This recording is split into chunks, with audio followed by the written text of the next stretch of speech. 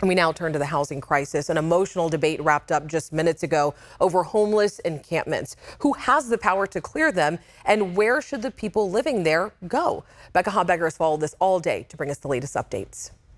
When we say homelessness, we are talking about people. The issue is a group of people. Sacramento City Councilmembers spent hours Tuesday listening to public input about homelessness solutions, including whether to force people experiencing homelessness from unlawful encampments, like those on public sidewalks, near schools, or along levees. When people have stability, they are safe, as well as safer for everyone. Making their lives more difficult will make everyone less safe. Homeless advocates shared their perspective, pointing out those who are unhoused often have nowhere else to go and not enough services. We also heard from people who live, work, and own businesses in Sacramento who say they are fed up with illegal encampments blocking sidewalks, of trash in the streets, even of experiencing harassment from some people who are unhoused. Just 2 weeks ago, one of my hotel guests was violently assaulted just 2 blocks from my hotel. As the city leaders, it is imperative that we provide our citizens and our visitors a safe downtown and a safe waterfront experience.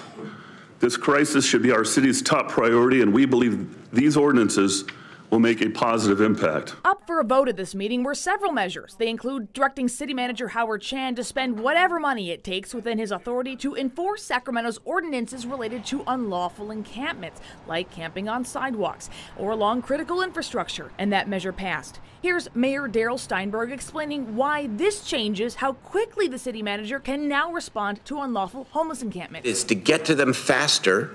Voluntary compliance first, yes, enforcement if there isn't voluntary compliance, and to use overtime to be able to pay for a more rapid response. That's what the import of this is. It's a more rapid response. The big vote of the meeting was whether to give City Manager Howard Chan the sole authority to pick so-called safe ground sites, designated spaces where people experiencing homelessness can camp or park, that would allow him to bypass council members in making these decisions. Those opposing the measure said they worry it would put too much power in the city manager's hands. This is not me trying to usurp power from this council. The measure came as a recommendation from Mayor Steinberg, who wants Chan to be able to move projects along more quickly.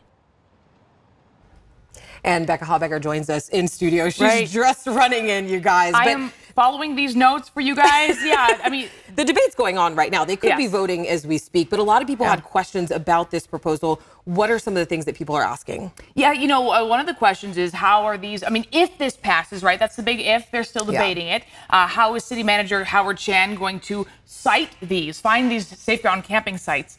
He says, you know, they'll go through a list of available properties, but specifically instructing the city manager, Darrell Steinberg, Sacramento's mayor, said he's looking for these things, basically directing him. If this passes, I want to make sure that you try in good faith to find geographic diversity. I want there to be a basic level of dignity and support at these safe ground camps, so water, cleanliness.